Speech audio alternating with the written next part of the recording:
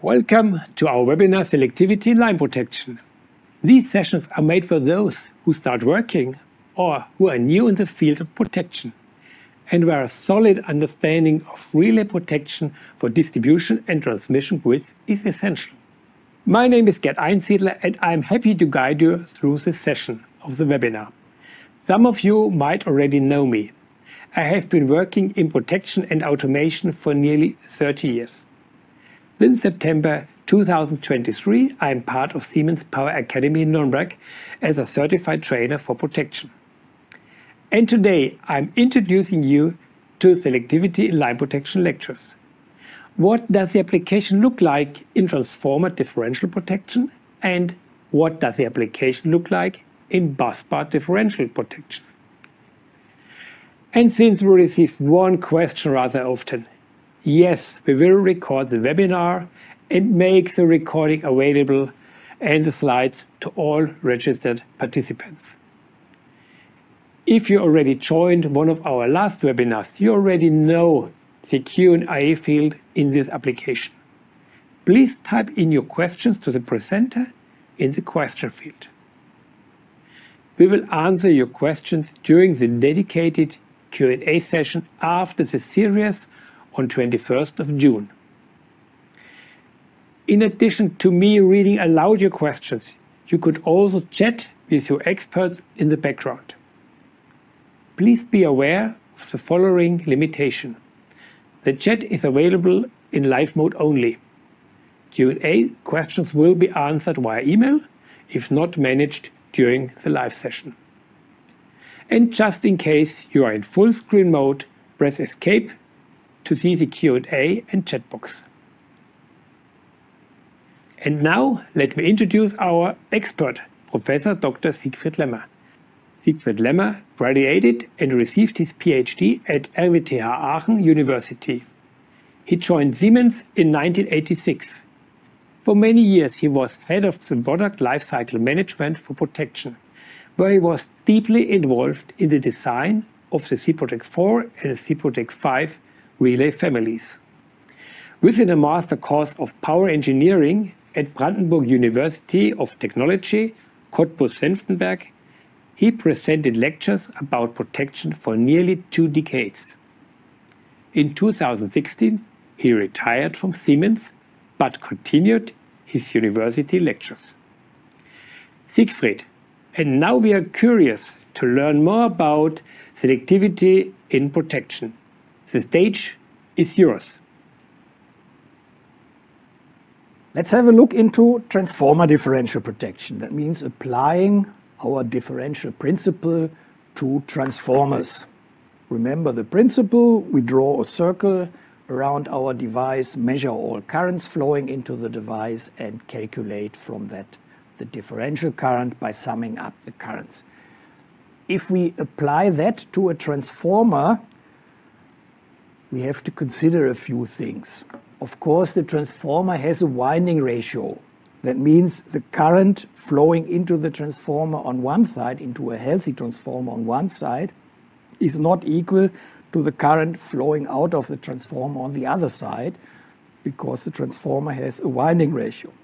That can be taken into account by telling the protection relay what the winding ratio is. Then the transformer may have tapping. That means the winding ratio may change depending on what the tapping is. That is a little bit a disturbing thing. The big thing is this one, the phase shift. If you look at that transformer here, that is a star-delta transformer, the current on the right side and the current on the left side have a phase shift. That means they don't have the same phase, and that comes from the connection of the windings here, from the star-delta connection, and it depends on how the transformer is built. You may know we have different types of transformer and they have different phase shift. And that means before we can compare or can apply the differential protection to our currents, we have somehow to compensate this phase shift. Otherwise we get a differential current already coming from the phase shift. And then we have two more issues there, which I will touch later on in the presentation. We have to do special treatment of zero sequence currents, and we have to look at the so-called inrush. But let's look a little bit more into this phase shift issue, and I would just like to give you an example which illustrates how this connection of windings influences the current flow. And for this, I would like to take this picture. You see here a delta star transformer. That means on the left side we have a delta connected winding, and on the right side we have a star connected winding. And we assume here that we have a phase-to-phase fault on the secondary side, as indicated here. And this phase-to-phase fault, we assume we have no load current flowing. This phase-to-phase fault gives us a current flow where two windings of the secondary side are affected. That means our two current transformers on the secondary side measure just simply the short circuit current. What is now seen on the primary side? And to evaluate that, the way of thinking is as follows. Look at the secondary winding 1. We have a short circuit current flowing there. And if we have a short circuit current flowing in winding 1 of the right side, we must have a transformed current in winding 1 on the left side. That means we will also have short circuit current flowing in winding 1 on the left side as indicated here. Same applies to winding 2 on the right side. We must also have a current flow as indicated here on winding 2 on the left side. Winding 3 of the right side has no current flow. That means we also have no current flow on the left side. And if you look at that, if you draw these arrows and look how the current flow is on the left side, you suddenly see on the right side we have a two-phase fault, and on the left side we have current flow, short circuit current flow in all three phases. And that is just the physics of the transformer. And you can imagine if you apply the differential protection concept to that, you will always see, for instance in this case, a differential current just coming from this strange behavior of the windings. The reason for that is that the current transformer do not show the current in the windings. If you look at for the delta side, if you look at the left side, the current transformers are installed at the terminal of the transformer, but they do not measure the current in the windings. And that has to be compensated by the algorithms. And to do that, some matrix operations with the measured values are required. And I don't want to show you here big matrices. I just want to show how the thing basically works. We measure the currents on both sides of the transformer. We give that to our protection relay. Then we do an adaptation of transformer ratio, current transformer ratio, and so on. So to standardize all measured values on a common level so that they can be compared. Then we may need a certain zero sequence current treatment. I will discuss that later. And then we have to do the compensation of the vector group to eliminate this disturbing thing we just discussed on the last slide. And then we end up with transformed current values, and there we can then apply the normal differential algorithm as we discussed it before, with differential current and restraint current and so on. That means we do a number of transformations. we end up with transformed currents, and there we can apply the normal differential principle. As shown here, calculate the differential current. If we have a fault in the protected line, we will again be on our 45-degree line in the diagram. That means here in transformer differential protection, we use the traditional concept using differential current and restraint current. If we have normal operation, the operating point is somewhere down there near the origin. Theoretically, it is on the horizontal axis. Practically, you have always some errors from current transformers, tap changes, in this case also magnetizing current, which causes some errors. And then we again have to discuss the external fault outside the transformer, where we have a high current flow through the transformer that increases the restraint current. We also have increased measurement errors in the current transformers that brings us up a bit, and we must tune this tripping area in a way that we don't come into the tripping area from these measurement errors of the current transformers. This plot shows just the principal thing, differential and restraint current diagram.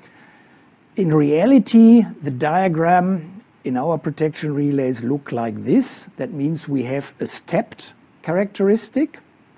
Remember what I told in line protection. There also we represent the current transformers with two different values. You have the same thing here.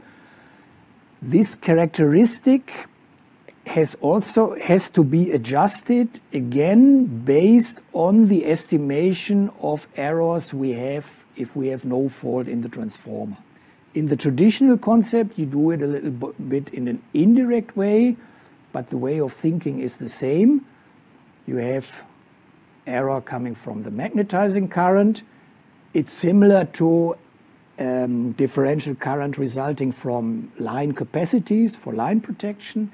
Then we have some errors coming from the tap changer, which means that the winding ratio deviates from the standard ratio. And then we have current transformer errors, and they increase more than linear with the current. And from that we can make an estimation of the total error, and then we calculate a stepped characteristic so that we have a certain security margin there.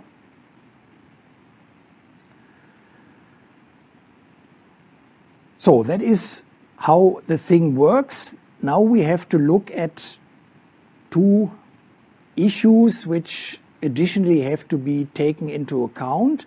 One thing is the problem with zero sequence current in YND transformers. That means in transformers where we have one side with a star connection, where the star point is grounded, and the other side a delta connection. In these transformers, you may have a zero sequence system on one side. That means the sum of all currents flowing into the transformer on one side may deviate from zero because part of the current flows to the star point. On the delta side, you have no star point connection. That means there is no current flow to ground. And that means the sum of the currents on the delta side is always zero. That means you have no zero sequence current on the delta side. And that causes trouble if you apply the normal principle, and that has to be compensated, as we also have to compensate the vector group issue. And there are two possibilities to compensate that. One possibility is to eliminate this zero sequence system. That means we measure the currents on the star side, eliminate the zero sequence system, and then continue the whole thing with eliminated zero sequence system. then we have currents from both sides without a zero sequence system, and they can be managed as discussed before. That is possible. That reduces a bit the sensitivity for internal faults, but you have to do that if you are not able to measure the current in the grounded star point. If you are able to measure the current, that means you have an additional current transformer which measures the star point current, then it is possible to correct that without affecting the sensitivity. That means then we apply a correction operation in our algorithm which takes the measured star point current out of the current so that both currents from both sides can be compared. Then, as I said, the sensitivity is not affected. The disadvantage is you need a current transformer in the star point. That means either you need an additional current transformer or you have a little bit a reduced sensitivity, depending for every application that has to be decided.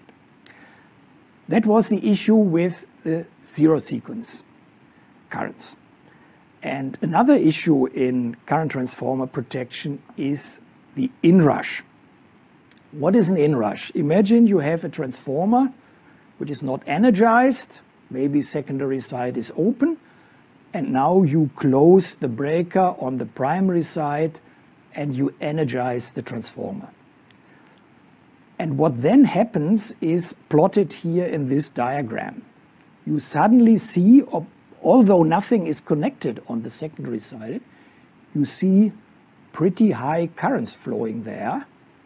And the range here of these diagrams is around 1000 amps.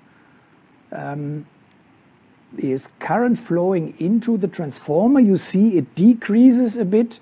It's different in the phases because the amount of current you see there depends on the angle where the circuit breaker is closed. And if it is simultaneously closed in all three phases, that means in all three phases you have a little bit different behavior. And then it takes a few seconds, and after that the current disappears. So what does that mean for differential protection? That's a typical situation. You have current from one side, the other side has current zero, and that means you calculate a differential current, and with this differential current you may be in the tripping zone, and you may trip. But that is not a short circuit, it's not a fault, it's a normal behavior of a transformer. So the inrush is a normal effect, no tripping allowed. But if we just apply the differential algorithm, it would trip. So what can we do? Not a good idea would be say, okay, if the differential protection trip, we switch off the protection relay, energize the transformer, wait until this is gone, and then reactivate the protection relay. Then we would get the transformer in operation. But why do we have the protection relay? We could have a fault a short circuit in the transformer. Somewhere in the bushing, an earth fault or whatever. And then energizing it without protection running is not a good idea. We might burn down the transformer. The whole thing might explode. So never do that. That means we must think about something else. And a typical thing which is traditionally done to detect this inrush and to distinguish differential current coming from inrush from differential current resulting from a short circuit, a typical approach is the use of the second harmonic. If you look at these current plots, you see that are not really sine waves. There is a high content of second harmonic in these currents, and that is a good criterion. That means we do a permanent Fourier analysis, and if we suddenly see differential current with a high content of second harmonic, then we say, okay, it looks like an inrush. We block the protection or part of the protection, the sensitive part of protection, for a while until it disappears. So the use of second harmonic is this has been used for decades already. What we realized in recent times is that due to optimization of the transformer design and also resulting from new magnetic materials in the transformer, this second harmonic criterion turned out to be a bit difficult to set, because you must figure out what should be the level above which you say that is an inrush, and it became more and more critical to figure out the right value. And for that reason, we are now using an additional approach to detect that thing, the so-called current wave shape analysis. That means we look at the pattern of the current curve, and there are special features you have in this pattern which are characteristic for an inrush, and this pattern analysis is then used to block the protection in case of an inrush. Important thing is blocking of protection is always a critical thing. That means this is not just a tiny little bifunction. Blocking is always critical because you must always make up your mind, is there a certain risk that you make a wrong blocking of a protection? That means if you have in reality a short circuit and then your algorithm suddenly says, oh, it looks like an inrush, and you block the protection, you have a missing operation of your protection. That means these algorithms for inrush detections are very sensitive things. They must be treated and tested very carefully so that you don't do a wrong blocking. Normally the blocking affects only the sensitive part of the algorithms. That means there is no risk that high current faults are also blocks, but nevertheless that is a sensitive thing. Of course, differential protection also for transformer has a certain sensitivity limit. Now you saw we have differential currents coming from tapping, from magnetizing current, from current transformers. It has a certain sensitivity limit, and there is, for instance, one type of fault where this sensitivity limit may disturb us. That is a winding fault. Imagine we have a fault on the secondary winding. If the ground fault is from the terminals to ground, you have a high short circuit current because you have the full voltage of the secondary side driving this current. But the fault point can be anywhere in the winding. It can be from the middle of the winding to ground or lower down. And the critical thing is to have a fault between only a few windings and ground. And if you calculate that, if you apply the normal differential algorithm on such a case where you have a short circuit between only a few windings and ground, you would find yourself somewhere near the origin in this diagram, but still in the green area. That means a normal differential protection would not trip on this fault. And for that reason, you find in many transformer protection applications special protection scheme which has been tuned into this direction, and that is the so-called restricted earth fault protection. And the idea is there You design this restricted earth fault protection for one side of the transformer only. You measure the star point current and you measure the phase currents, and then you set up an algorithm based on these measurements. And that is able to detect ground faults in the winding a bit more sensitive than the normal differential protection would do that. It covers one winding only the winding with the star point, but it can be more sensitive. You need, again, here a current transformer to do that, and of course you need also the algorithm, which is normally available in our protection relay. That was a short look to transformer differential protection, and the last chapter which will follow later on is the busbar differential protection. The fourth chapter in the differential protection session is a look into busbar differential protection.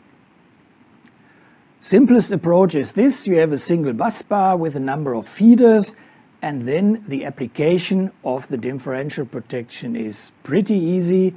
We typically use the traditional scheme. That means we calculate the differential current and the restraint current. In busbar protection, we use this, we apply the differential concept with instantaneous values. That means we use just individual samples, and with the samples we calculate the differential current and the restraint current, and then we go into the tripping characteristic. And it looks very easy if you look at such a busbar. Of course, we have to do that phase by phase. We have no problem with transmitting measured values over 50 kilometers. We have no problems with vector groups and all these things we discussed before. So for busbar protection, it looks pretty simple, but there are a few things also to consider here which make life a bit more interesting. One thing is, we will see we will have some special challenges in the algorithm. And the point with busbar protection is, if you have a wrong operation in line protection, it's not good. Your boss maybe will ask you a few questions. You lose one line, but normally it's not such a critical thing. If something goes wrong in a busbar protection, if you have a wrong trip in a busbar protection, you lose many lines. You lose all lines connected to that busbar. That means anything going wrong in busbar protection typically has much higher impact on our power systems. So busbar protection must be handled pretty carefully. And we will see we have some challenges in the algorithm. The topology of the plant is typically not that easy, as you see that in this picture here. Plants can be double busbar, triple busbar, and there are a few other things you have to take into account. And the last thing is also, if you have an outdoor substation, it can be a big substation where the distances are long, so you have to make up your mind where are you going to arrange the components. So let's first of all look into the challenges of the algorithm. I will start with a few examples. That is the characteristic we use. You see it's a little bit different from this symbolic thing I normally use. That is the characteristic we use, and in this case our characteristic is very simple. We just have a slope of our tripping area and near the origin a certain cutoff thing. You also see the 45-degree line. If we have a fault on the busbar, we are on the line. So let's discuss the different cases. First of all, the internal fault. We calculate the differential current, we calculate the restraint current. in this case both are equal, and we are on this 45-degree line, internal fault, clear in the tripping area, we will trip. That's easy, that's normally work. Again, in busbar protection, normally the problem is always avoid wrong tripping, not to trip in case of a fault. That is typically the easier part of the story. So let's look at an external fault. We have here the busbar. We have a fault in one feeder, and that means we have fault current, in this case, coming via the two feeders to the busbar and then flowing into our external fault. That means the current transformer in the rightmost feeder sees outgoing current equal to the sum of the two other currents. That means if we calculate the differential current, I1 plus I2 plus I3, I3 is minus I1 plus I2, so the result is 0. That means the differential current is 0. The restraint current is I1 plus I2 plus I3. That means our operating point is somewhere there on the horizontal axis. Easy, no trip. We are clear outside the tripping area. And now let's assume what can be the critical situation for that. The critical situation is you have a big busbar with a high short circuit power, and on this busbar you have one auxiliary feeder which does just some local supply. That means you have a pretty small current transformer. And if you now have on this feeder an external fault, that means the whole short circuit power of the busbar goes through our poor little current transformer for the auxiliary feeder, and it drives it within a very short time into saturation, and the output signal of this current transformer will look like this. You see here in black the current it should show, but after a few milliseconds it says, oh, too much current, output is 0. To make it simple, we can say after some time the output of this current transformer is 0. What does that mean for our protection relay? Without saturation we had differential current is I1 plus I2 plus I3. The sum was 0 because I3 was minus I1 plus I2. If we now have saturation, we assume the current transformer at feeder 3 doesn't give any output signal because it's in saturation. Then the differential current, we calculate from that, because now I3 is missing, is only I1 plus I2. Also the restraint current is I1 plus I2. And that means our operating point now moves from here up into the tripping area based on this saturation effect. And that, of course, is the thing which has to be avoided. Now, we have a short circuit on an outgoing feeder, and we would expect that the outgoing feeder protection trips and not our busbar, because then we would lose the whole busbar. That means we must do something in this situation to avoid a wrong tripping. And that is a challenge for the algorithm. And what you can, or what we normally do in this situation, is we look at the very first milliseconds. That means we assume that in the first few milliseconds there is no saturation of the current transformer. That means we look at this point here, and from there we make a decision. And if in the first milliseconds it looks like an external fault, differential current is 0, and then suddenly our operating point moves into the tripping characteristic, it's very likely that it is a saturation effect.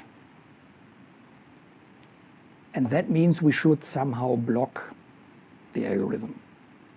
That means we first see an external fault and suddenly this thing moves into the characteristic, then we block it. But also there, we must always be careful with blocking, because we can also have the situation that we have an external fault, maybe there is an exploding current transformer or whatever, and the parts fly onto the bus bar, and 10 milliseconds later, this external fault evolves to an internal fault. And if we then block the bus bar protection, we would not catch the internal fault. That means this blocking is always a little bit a critical thing. What we typically do is we make this decision before the first saturation comes. That means we have some requirements to the current transformer that we must have a saturation-free time of a few milliseconds. You find this requirement in the manual. And then we do blocking of a fast algorithm, and we activate then algorithms with longer data windows which are not that sensitive on saturation. You can do some 2 out of 2 measurement or whatever, which avoid wrong tripping on one side, but on the other side, they allow, if the fault really evolves from an external fault into an internal fault, which allow, in this case, a tripping of this internal fault. Maybe a little bit delayed, but it should still be tripped.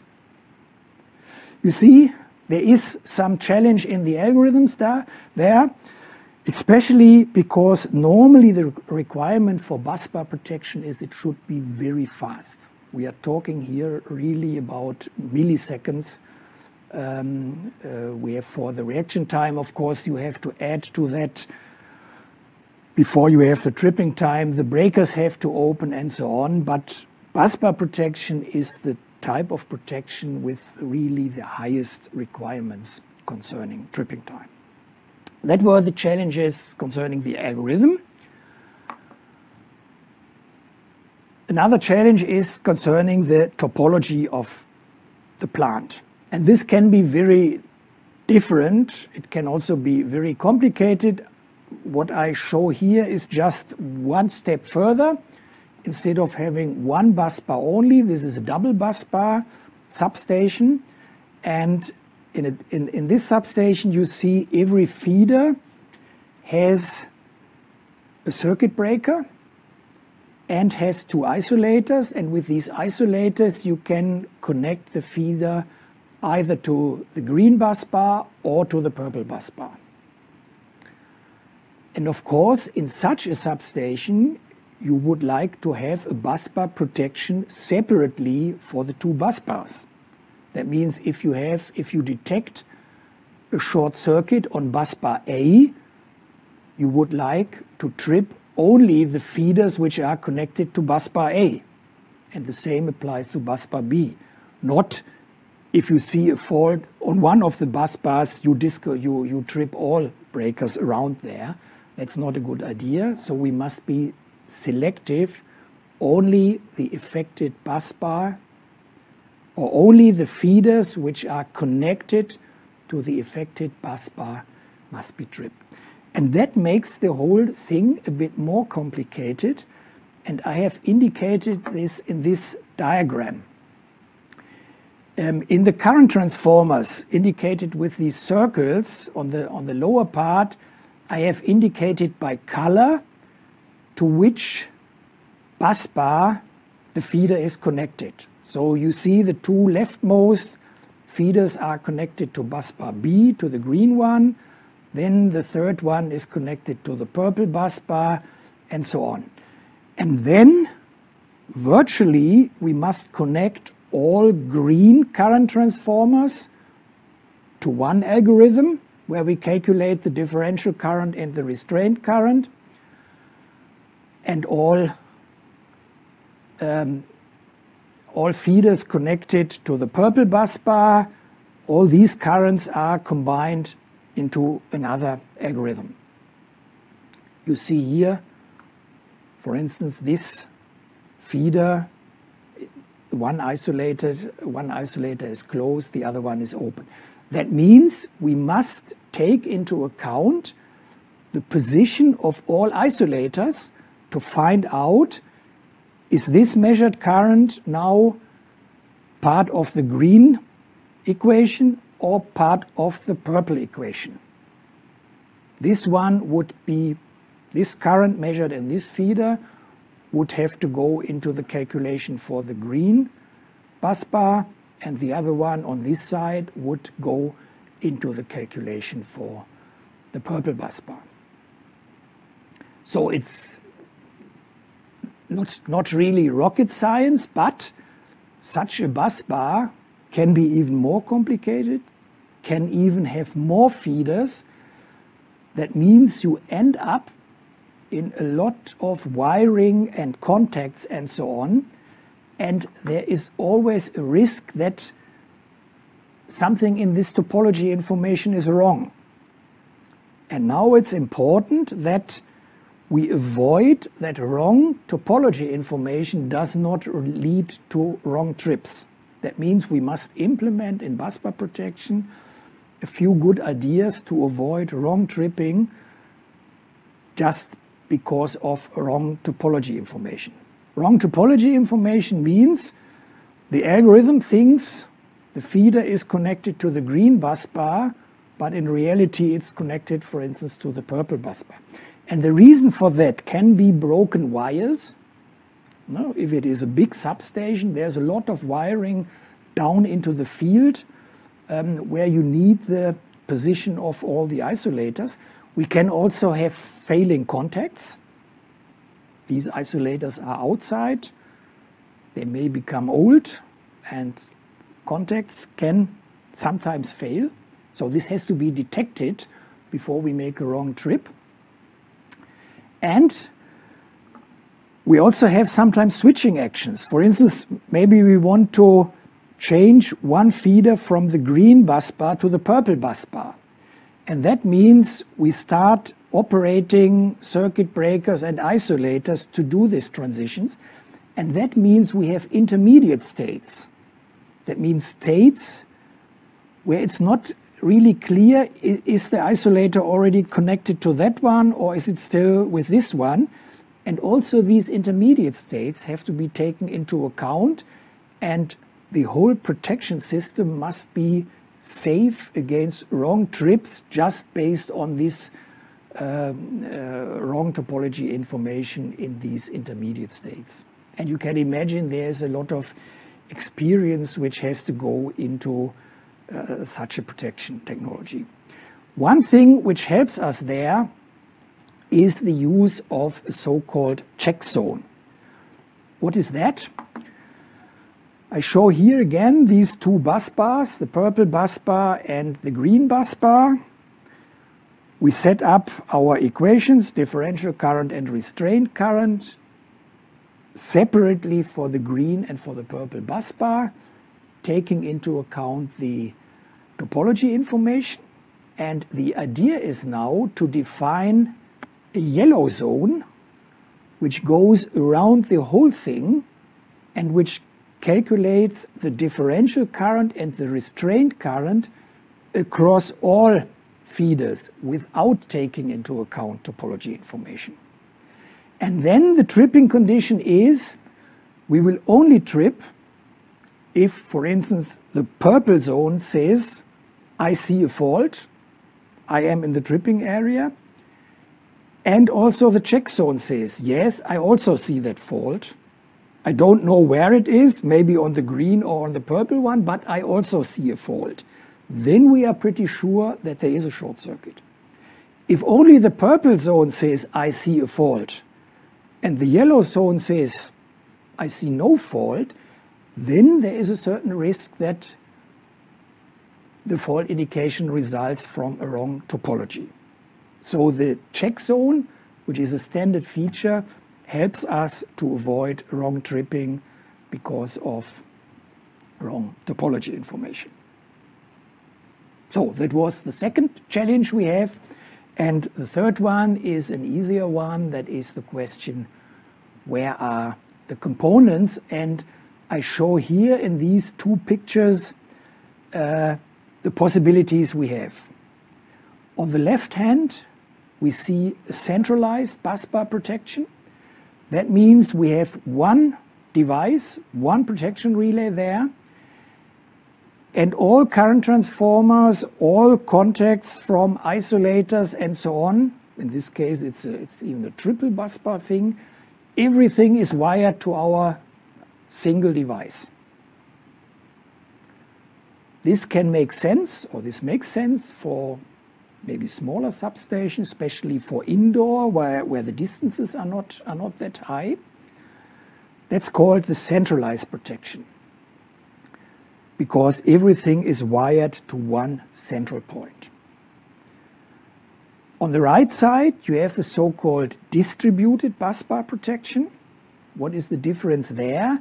The equation for differential and restraint current, they always have to be done on a central point. That means we must always have one device where everything comes together. But for the distributed busbar protection, the data acquisition is distributed, decentralized. And what helps us there, that in the feeders, for the feeders, we need feeder protection anyhow. There can be distance protection or overcurrent protection or whatever. That means we already have protection relays there who do the data acquisition.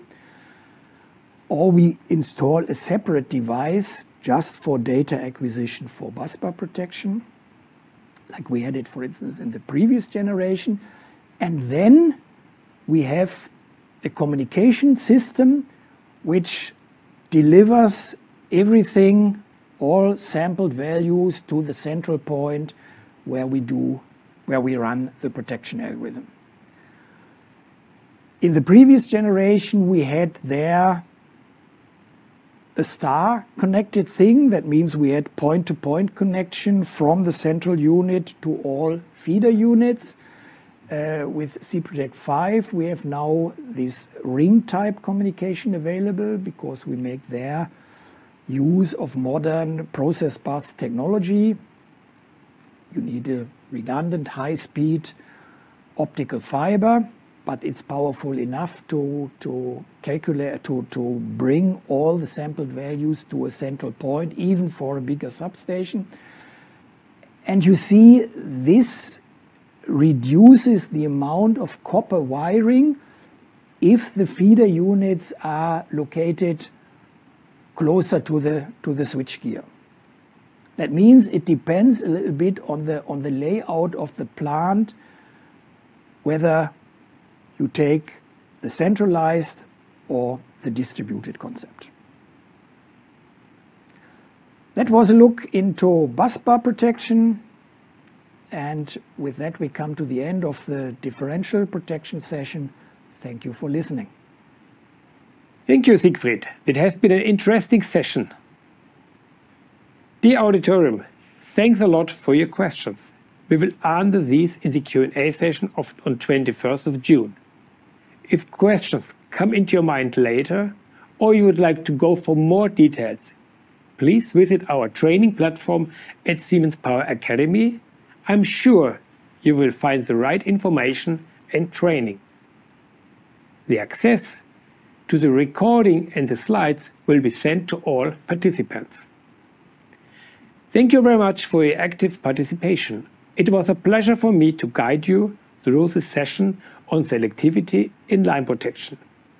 In this session, we learned how the application looks like in transformer differential protection and how the application looks like in busbar differential protection.